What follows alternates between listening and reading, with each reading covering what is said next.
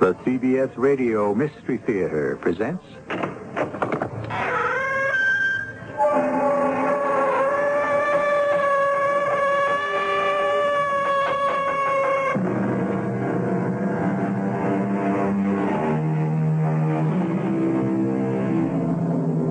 Come in. Welcome. I'm E.G. Marshall. The light that shines in women's eyes has been my heart's undoing, sings the poet. By this does he mean the light that resides in their eyes, or is it a light in their eyes that tells falsehoods? Who knows? Of one thing we may be certain. When we attempt to interpret the light in a woman's eyes, or even in a man's, we tread on dubious, doubtful, and possibly dangerous ground. Sheriff Parmalee, how'd you find him? This woman was with him, and she ran over to Jensen's to try to get help. At this hour of the night? A woman? You mean his wife, don't you? No, she's not his wife. And he's wearing a wedding band. I guess she'd better be his sister, huh? Okay, where is she? Well, she's standing right over the... Hey, where did she go? What happened to her?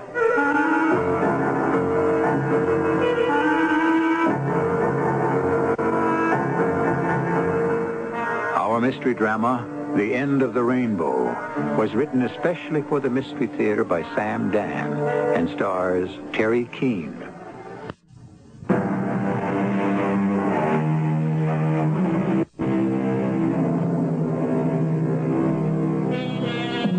They say that the 40s are the dangerous age. Yes, the 40s.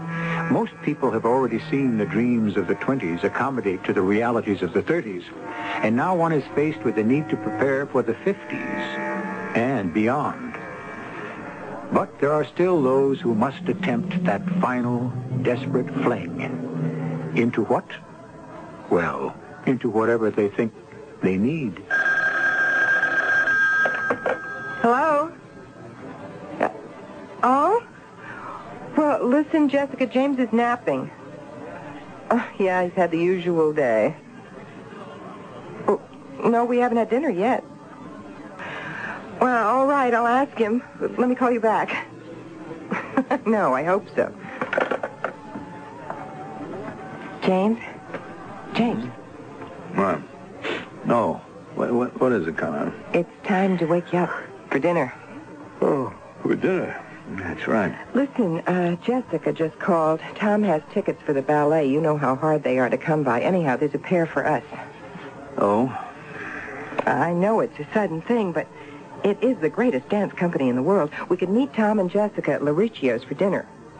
Well... Or if that's too much of a rush, we could have something light here and join them at the theater. Look, honey, it's going to run very late. It'll be over before 11. I know, but then we'll have to stop somewhere. With one thing or another, it'll be 1 o'clock in the morning. I have to make a 7 o'clock flight to Chicago. Oh? Are you going out of town again? There's no way to avoid it. Anyway, actually, I'm so tired I couldn't enjoy the ballet. Listen, I'll tell you what. Why don't you go ahead without me? There would be a problem about the other tickets. If we can't use them, then Jessica would like to give them to the Strattons. Oh. I'll have to call her back, tell her we can't make it. Carlotte, I'm really sorry. No, I understand. It's just that I'm so bushed. I don't even think I want to get up and have dinner. James, it isn't as if this is happening for the first time. Or even the last.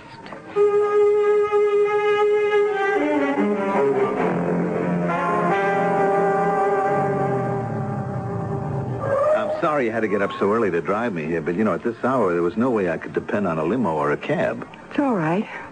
I've had plenty of rest. Anyway, I'll see you day after tomorrow. Now, look, if you need me for anything, I'll be at the Ritz Joliet Hotel. Good enough. Goodbye, darling.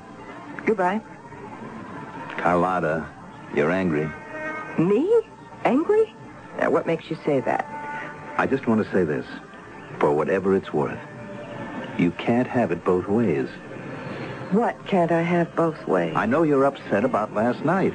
Me? Upset? I know we don't seem to go out very much these days, but you were all in favor of my becoming sales manager.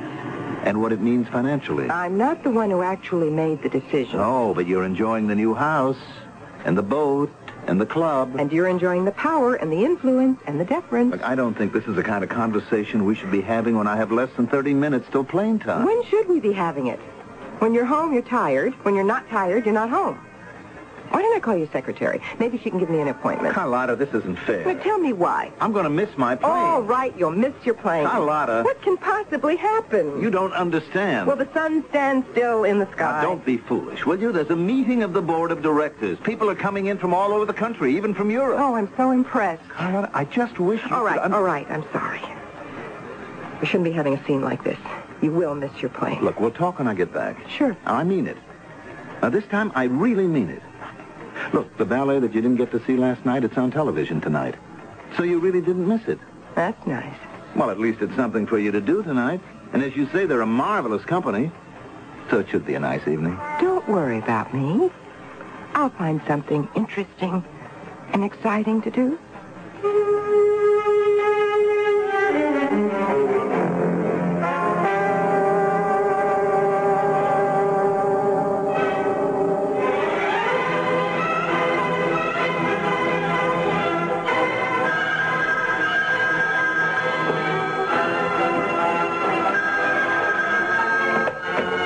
Hello. Carlotta? James. I was about to ask, what are you doing? But I can hear the music. How's the ballet? It's all right. Just all right? It's magnificent. Is that better? Things go well today? Yeah, they may have gone too well. The chairman of the board thinks we should enlarge the agenda.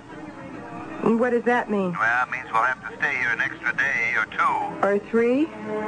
I guess it was my report that did it. You know, it was a fantastic thing, Carlotta. It opened up whole new horizons. I did myself no end of good. Well, that's nice. Is that all you can say? What do you want me to say? Carlotta, we'll make up for all this. You'll see. Sure. No, I mean it. I mean it, too. Darling, I'll be home by the end of the week for sure. And we'll straighten everything out. Yes.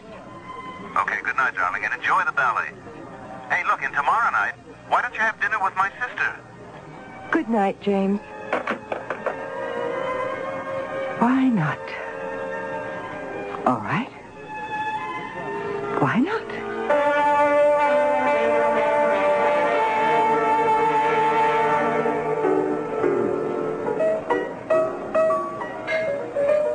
Hi.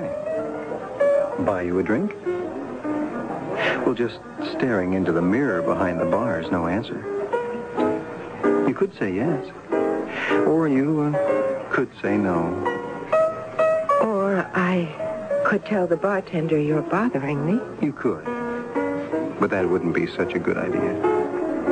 No? Oh, he'd tell me to shove off, but he wouldn't like it. Why wouldn't he like it? Because it goes against the basic purpose of this establishment, which is to provide a place for congenial people to meet. You did come here to meet someone, didn't you? Well, take me. I'm a very respectable sort of fellow. That is, I look respectable. Jerry, another round here. I'm not sure I should have another. You don't have to drink it. Just contemplate it. I bet you're doing this for the first time. Doing what for the first time? Coming into a place like this. What makes you say that? It's written all over you. Look in the mirror. You'll see a very nervous lady. Perspiring profusely, too. Well, it is rather warm in here. Ah, contraire, as they say. It's comfortably air-conditioned. I better go home. Will you be happier at home? Oh, no, but I'll be safer. Aren't you running away from all that safety?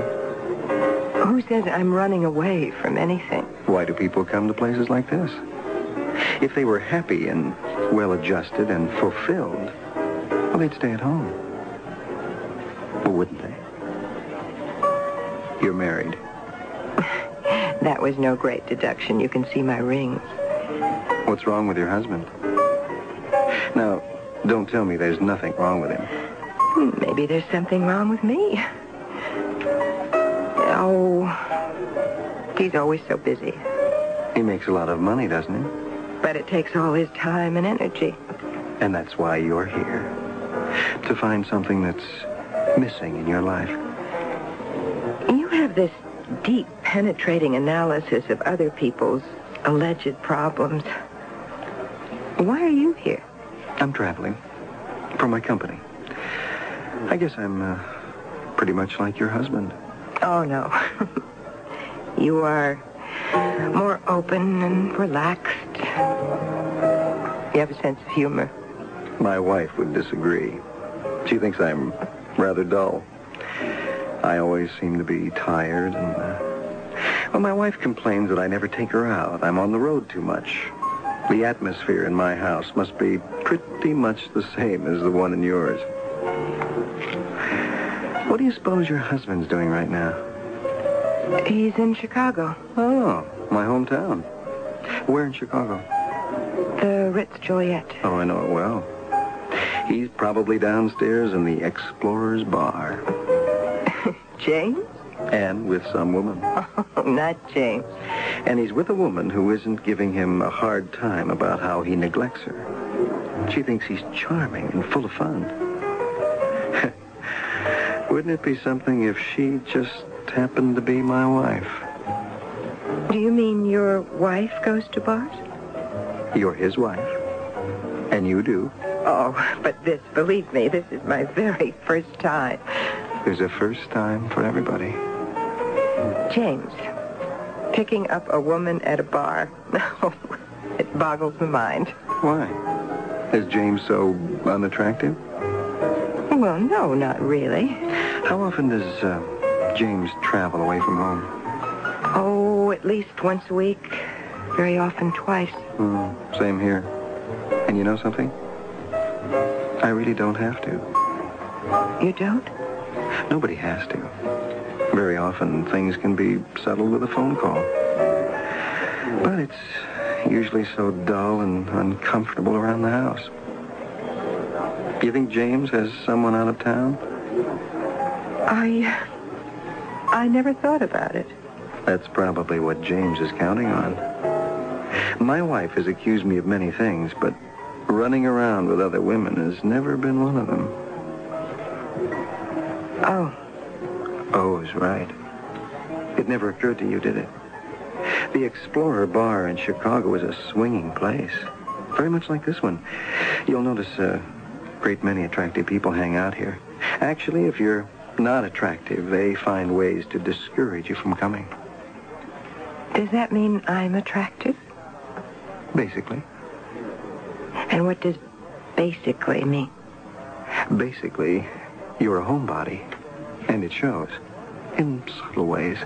How you dress and wear your hair. But you'll get into the swing of things soon enough. My name is Terry. My name is Carlotta. Yes. I notice we're keeping this on a first-name basis. Yes. We're defining the limits of our relationship at the very start. Our relationship? Who says we're going to have one? We both did. That's why we're here. You are remarkably sure of yourself, aren't you? Just honest. I think I had better go home. I know a better place. Rainbow Point. It never closes. The casinos keep going all night. The floor shows, lights, music, action. That's what you want, isn't it? But that's more than 120 miles away. Is that your only objection? And it's across the mountains. It's a great road. I don't know you. As it turns out. You don't know your husband either. Rainbow Point. I'll bet he never offered to take you there. He says it's a place for foolish and frivolous people. Don't you ever feel foolish and frivolous?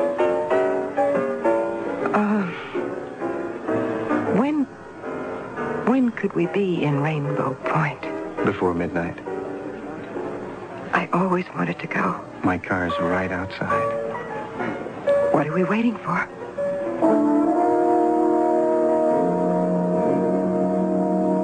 What are we waiting for?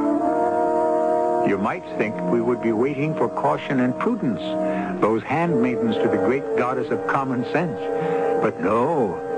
Isn't it remarkable how people instantly, irrationally throw everything into the hands of fate? She meets a stranger in a bar, and suddenly she is willing to place her life in his hands. Of course, he is also placing his life in her hands. Act 2, in just a few minutes.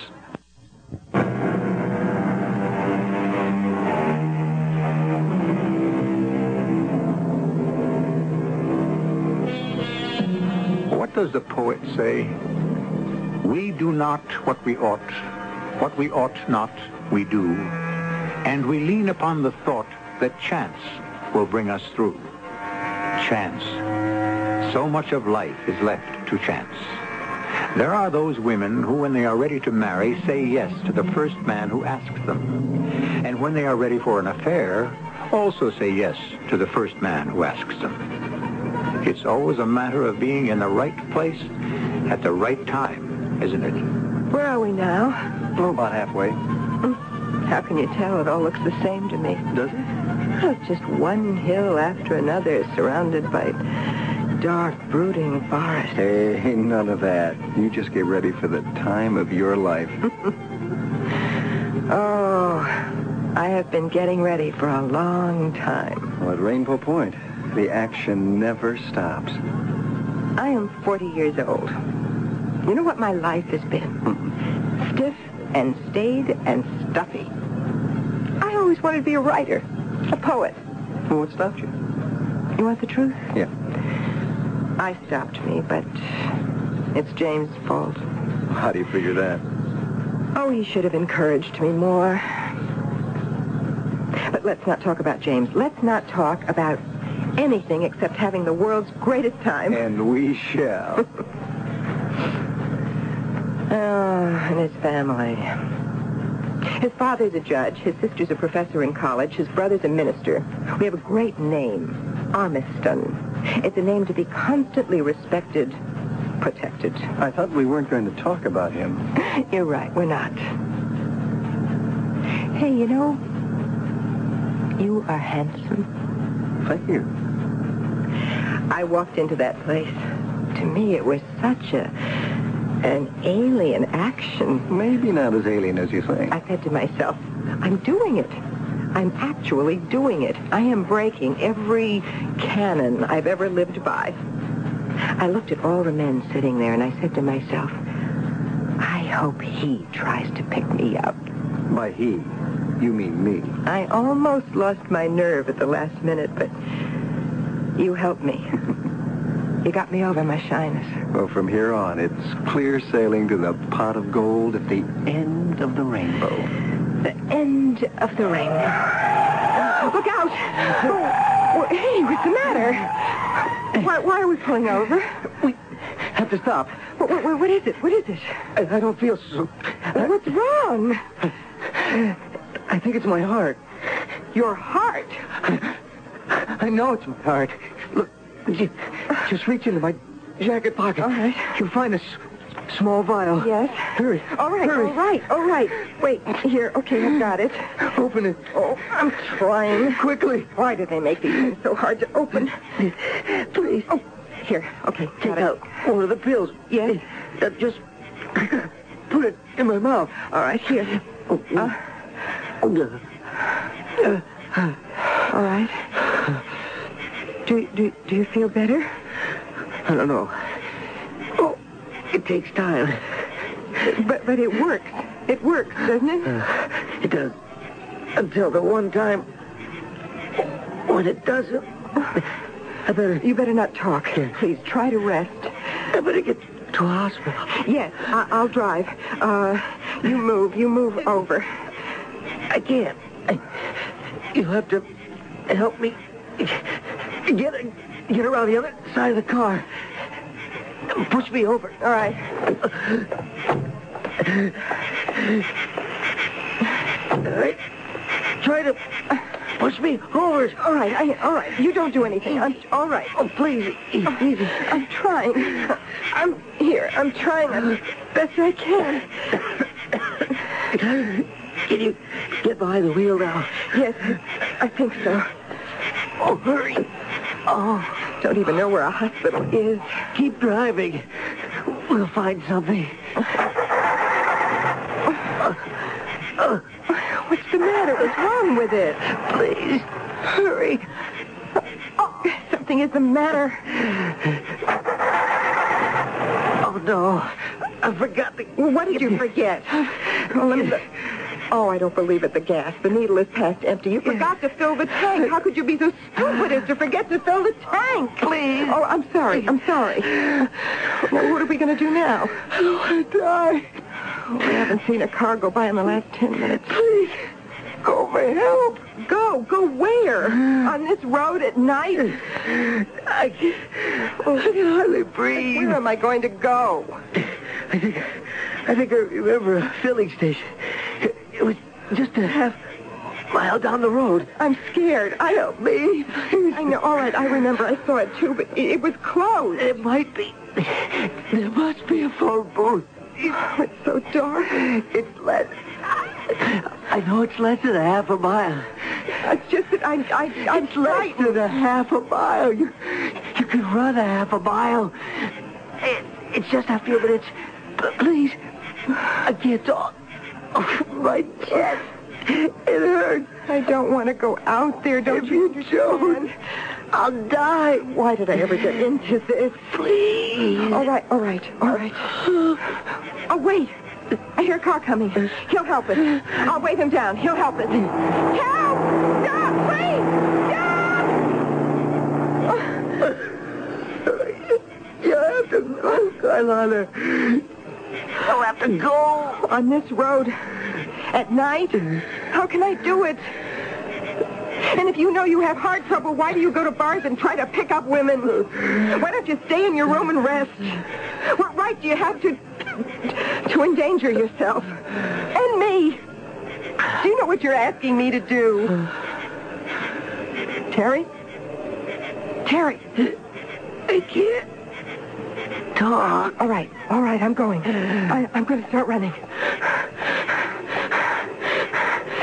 And I'll keep running. It's all right, don't look left.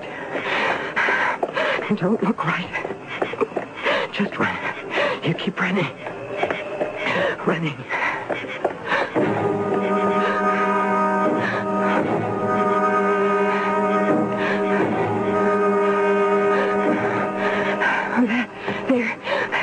There, I see it.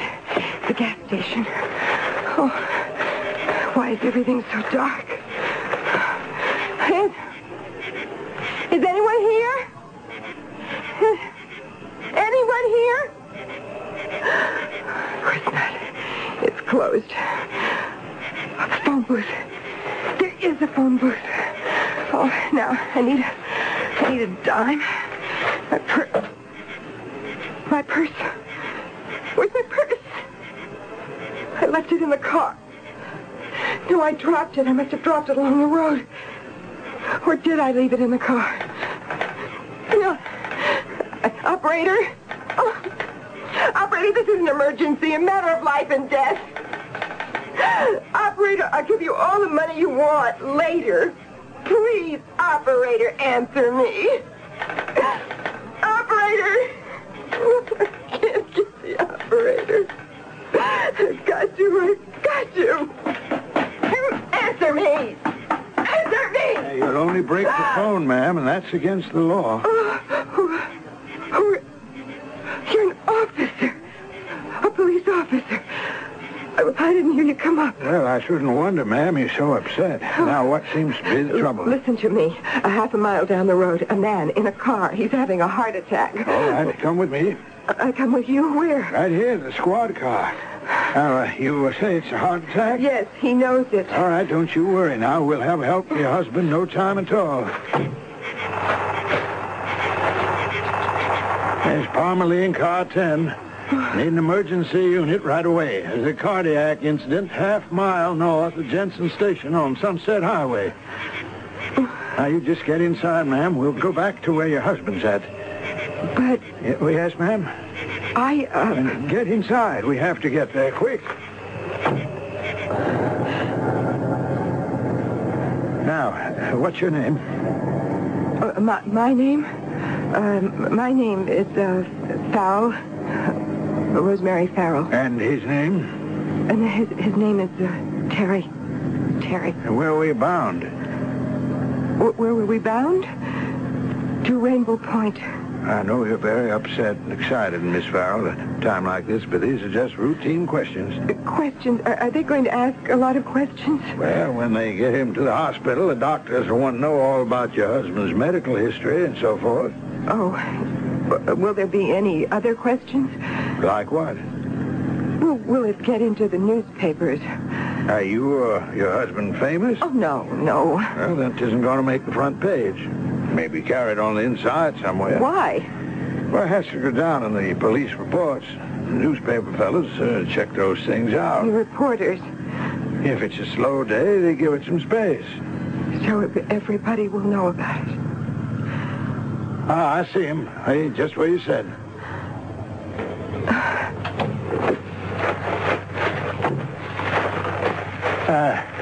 Mr. Farrell. Mr. Farrell, you okay? Farrell? Don't try to talk now. Just rest easy. Relax now. Help is on the way. My name isn't Farrell. I should have known. My name Now, don't talk. Just rest now. Just rest. My wife. Call my wife. Sure. I love my wife. I know. If I don't make it, tell her I loved her. You're going to make it, yeah? You're going to do fine. Everything's under control. Hey, listen, you hear that? There's help's coming now. Everything's going to be okay. Okay, let's get that stretcher over here. Hi, Parmalee. Well, Mickey, you on tonight, huh? Yeah, fellas, help me ease him out onto the stretcher. Give me a hand. All right. You'll be fine, mister. Just lie back. Don't try to talk. What you do, Parmalee? Just happy to see him off the road? No. This woman was with him, and she ran down to Jensen's gas station to try to get some help. Woman, huh? And he's wearing a wedding band. I guess you better be his sister. All right, now, slide it easy into the ambulance. That woman and me will follow you in the squad car. Okay, fellas, Harry, let's move.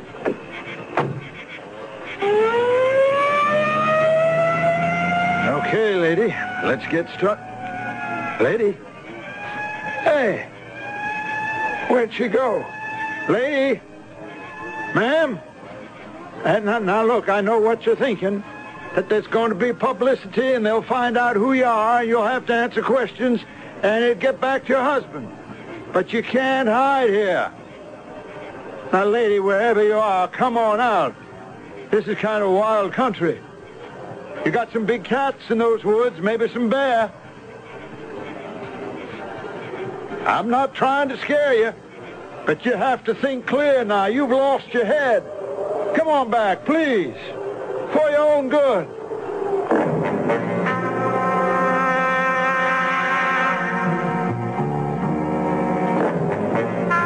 For her own good. But how good is that? Our heroine is being tossed on the horns of a dilemma. To accompany the police officer to the hospital means her immediate identification and the unpleasant complications that are bound to ensue.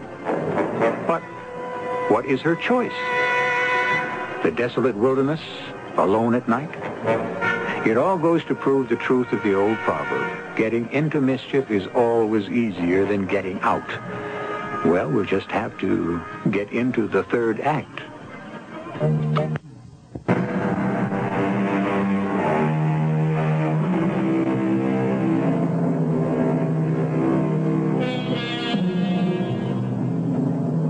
If it's 10:30 in the evening, where would you expect to find Mrs. Carlotta Armiston? or to be more precise, Mrs. James Vernon Armiston, in her rather luxurious home, or in the equally well-appointed home of a friend or relative. Certainly you would not expect to find her crouching behind a tree in the desolate wilderness alongside the lonely Sunset Highway, and less than 50 feet away, a police officer is trying to talk some sense into her. Ma'am, you better listen to me. You can't stay out here alone at night. Go away, please. Go away and leave me alone. Lady, now please think about what you're doing. I know what I'm doing. All I need is for James to find out. Oh, no, never. I have to report in. Nobody'll be able to come out here to find you now till daylight. That could be too late. Oh, just go away. This is the worst thing you could do. It's the only thing I can do. How can I answer the questions you'll ask? What is your relationship to this man? Relationship? Why were you with him? Okay, lady, you've been warned.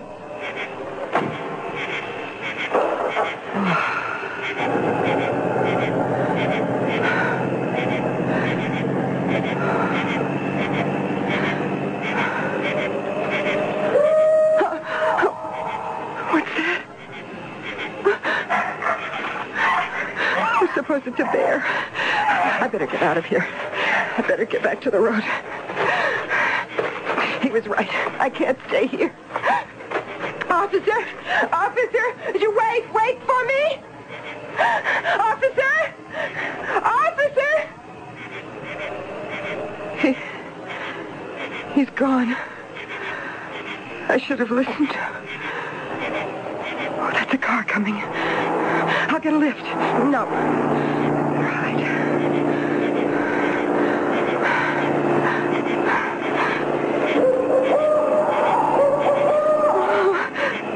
What was that? He said something about big cats. What kind of big cats? I better run. I can't. Why can't I run? Why can't I move? I can't move. I'm so terrified I can't move. Hey, is that really a human woman standing out here in the road? In the middle of nowhere? Hop in. What's the matter? You want to stand out there all night? My name's Artie. What's yours? You what? I can't move. Why not? I'm so frightened. What's there to be scared about, huh? Everything. Yeah. Oh, it's kind of scary out here at that. Yeah. Well, why don't you get inside? I told you I can't move. Hey, maybe I got just the medicine for that, yeah? Here, have some. What is that? What's it look like? A bottle, right? What's inside? Well, take a swallow. No. I better not. Come on. It'll relax you. Go ahead. There. You feel better? I don't know. Just you step inside. Yeah? See? You can do it. Now, that wasn't hard, was it? And we're off. And may I have the bottle, please? Thank you. You're not going to drink any of that now, are you? Well, what's wrong with now? Well, you're driving. You shouldn't. What are you doing out here? All by your lonesome this hour of the night, honey? It's a long story. I just love long stories. You know why? Because that's life.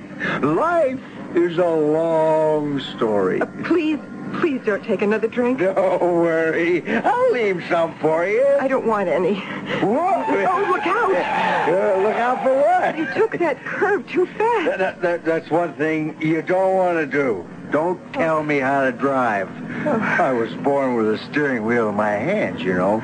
I can drive with my eyes closed. I can drive fast asleep. What do you think of that? Please, I must ask you to stop the car. What? I would like to get out. Did you hear me? Yeah, I heard you. I am asking you to let me out. Why? Because Just because... Because you don't want to drive with a drunk. Look, I didn't say that. But you meant it. Just please let me out. Now, I'm asking you. No kidding. A good looker like you. What were you doing out there all alone, huh? Oh. I mean, this is the middle of no place. Okay? I'll tell you. You were with a guy. Am I right? I'm always right. Please stop the car. You're like my wife. No, you're much better looking. I would like to get out. You had a fight with a guy, huh? Right? Eh? Now, why did you have a fight with him? Well, I'll tell you again. He made a pass at you, right? But he did it the wrong way. No finesse. Now, honey, you're going to have absolutely no complaints about me. Please, will you please stop the car? First, give me a little kiss, I want to get out. For sure. But first, give me a kiss. Take your arm away. Why? Because you can't drive with one hand. Cut it out, baby. Quit putting on an old act. What act? A dame like you's been around, I can tell. You take your arm away. What would you be doing out here by yourself? Some guy ditched you, that's why. I just want to get out. We'll both get out and we'll have a real good time. You are drunk. Don't let that bother you. Let go of me. Now, you just hold still, sweetie. Let go. I said hold still. Look out! Look out!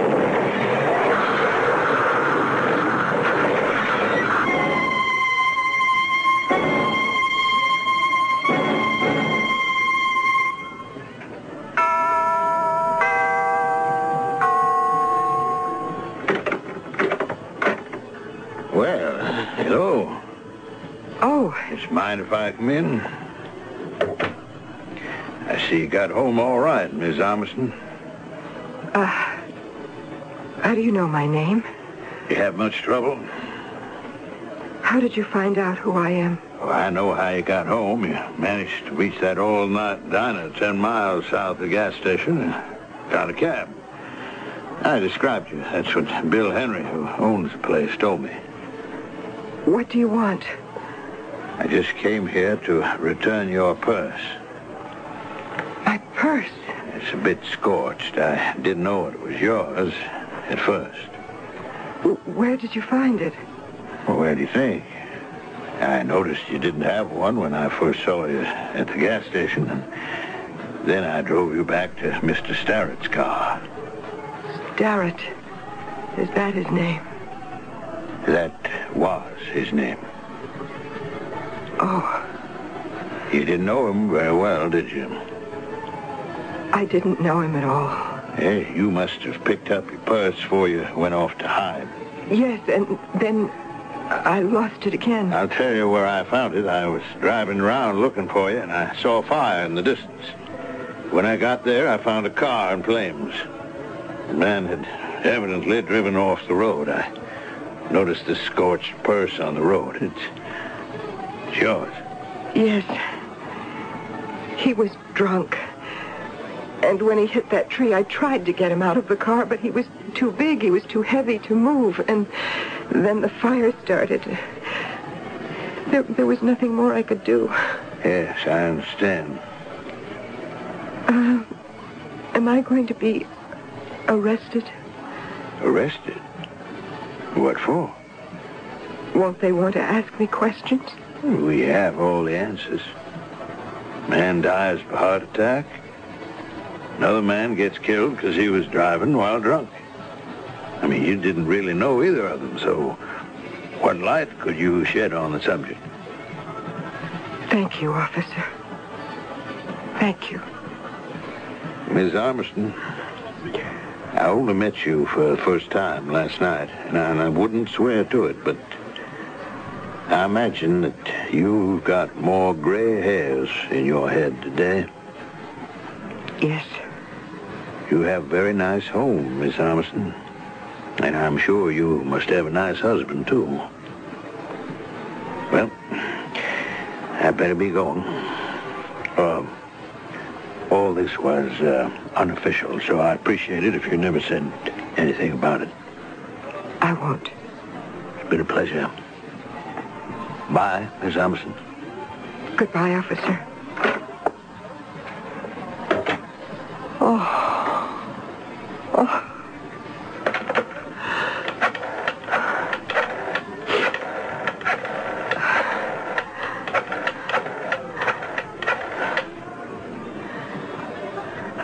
Yes.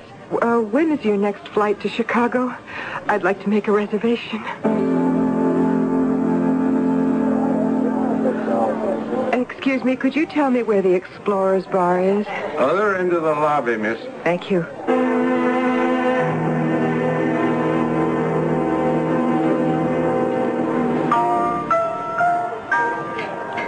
I don't think she's interested, James. What? The tall blonde in the booth. You've been giving her the eye for 5 minutes. There's nothing doing there. Take my word for it. Carlotta. I think she wants the dark-haired man at the end of the bar. Carlotta. But he's been giving me the eye. What are you doing here? What are you doing here? Carlotta. All right, I tell you what. Let's neither of us ask each other that question. Look, I just came down for a nightcap. Sure. I guess you caught me. Why do people come to places like this, James? To find someone. Right? Right. Have you found anyone? I think so. So have I. And I also found something else. The end of the rainbow. Oh, Carlotta, we have so much to talk about. We do. But we don't have to talk about it tonight.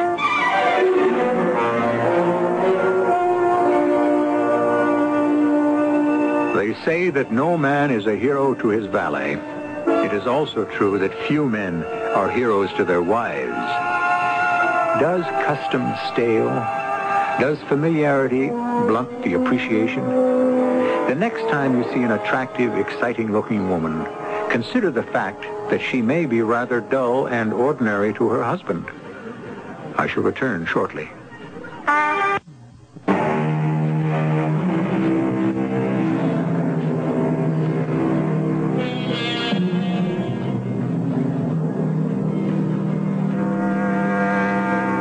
We look for mysteries in plays and books, stories and movies, and we never really appreciate the fact that within ourselves are the deepest and most perplexing mysteries of all.